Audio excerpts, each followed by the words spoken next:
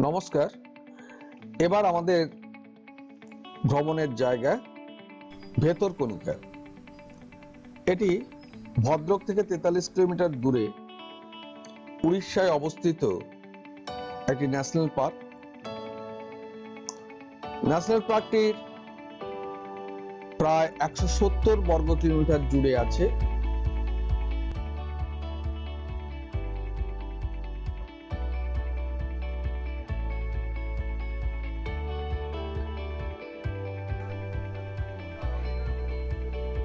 এখানে 63 প্রজাতির ম্যানগ্রোভের দেখা পাওয়া যায়। ভারতবর্ষ কেন, পৃথিবীর মোট 72 প্রজাতির ম্যানগ্রোভের 63 প্রকার ম্যানগ্রোভ এই ভেতরকণিকা ন্যাশনাল পার্কে দেখতে পাওয়া যায়। জীব বৈচিত্র্যের জন্য ভেতরকণিকার অরণ্যের খ্যাতি রয়েছে। লবণাক্ত জলের কুমিরের পাশাপাশি চিতল হরিণ, বুনো শুয়োর, অলিভ রিডল কচ্ছপ, বনবিড়াল, চিতা তো রয়েছে এই অরণ্যে। এমনকি সবচেয়ে যেটা বেশি দেখতে পাওয়া যায় পৃথিবীতে, এটা হচ্ছে অ্যালবিনো কুমির, অর্থাৎ সাদা কুমির। আর গাছে গাছে নানা ধরনের পাখি, বিশেষ করে শীতে তো পরিযায়ী পাখি, প্রচুর প্রচুর পরিযায়ী পাখি এখানে আসে।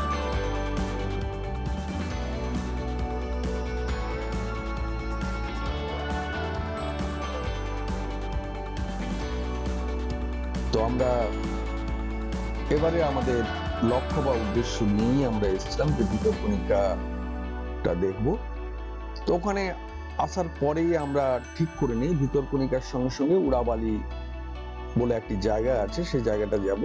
এবং সেখানে চাঁদিপুরের ঠিক কাছেই, চাঁদিপুরে যেখানে সৈনিকদের জন্য ওই পরীক্ষা নিরীক্ষা কেন্দ্র আছে, সেই চাঁদিপুরের কাছেই উড়াবালি বলে একটা জায়গা আছে, যেখানে মাঝে মাঝে রিডল কচ্ছপ দেখতে পাওয়া যায়।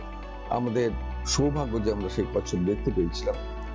তো সেই জায়গায় আমরা সকাল বেলায় যখন আমরা চাঁদবালিতে পৌঁছলাম, ভদ্রক থেকে প্রায় 43 কিলোমিটার দূরে চাঁদবালিতে পৌঁছানোর পরে হোটেলের মালিক আমাদের সাজেশন করলেন যে ওখানে থেকে বোট পাওয়া যায়, বোট ভাড়া করে নিলে আমরা সবকিছু দেখতে পাবো। প্রায় 6000 টাকা আমাদের সঙ্গে কথাবার্তা হয়। 6000 টাকা মিটিয়ে দিয়ে আমরা বন বিভাগের অনুমতিপত্র নিয়ে বেরিয়ে পড়লাম। প্রথমে গেলাম উড়াবালি, যেখানে কচ্ছপের দেখা পাওয়া যায়। আমরা উড়াবালিতে কচ্ছপের দেখা তো পেয়েছি, পাশাপাশি চাঁদিপুরে সেনাবাহিনীর যে পরীক্ষা নিরীক্ষা কেন্দ্র সেটাও দেখেছি। এবং ফেরার পথে আমরা দেখেছি এটা হচ্ছে কুমির, নোনা জলের কুমির।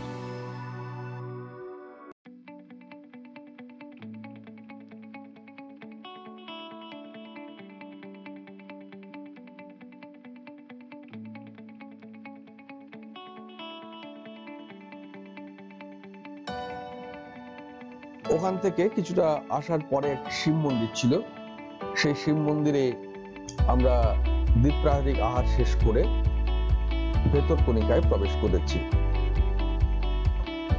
বন দপ্তরের অনুমতি নিয়ে এই ভেতরকণিকা অরণ্যে আমরা যা দেখেছি তাই আপনাদের সামনে তুলে ধরার চেষ্টা করেছি।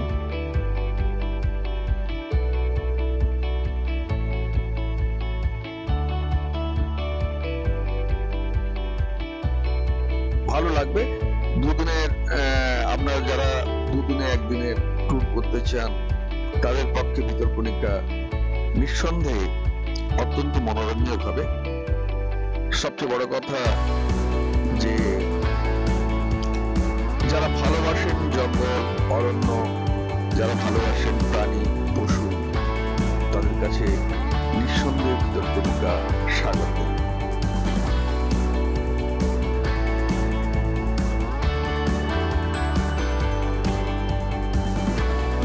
ভিডিওটি যদি ভালো লাগে অবশ্যই আপনারা সাবস্ক্রাইব করবেন, যাতে পরবর্তী ভিডিওগুলো আপনারা দেখতে পান। আর এছাড়া যদি ভালো লাগে তাহলে লাইক দেবেন, বা আপনাদের ভালো খারাপ যাই লাগুক, আপনাদের মতামতগুলো আপনাদের জানাবেন। আপনারা ভিডিওটি দেখুন। আমাদের পক্ষ থেকে আপনাদের জন্য অভিনন্দন ও ধন্যবাদ রইল।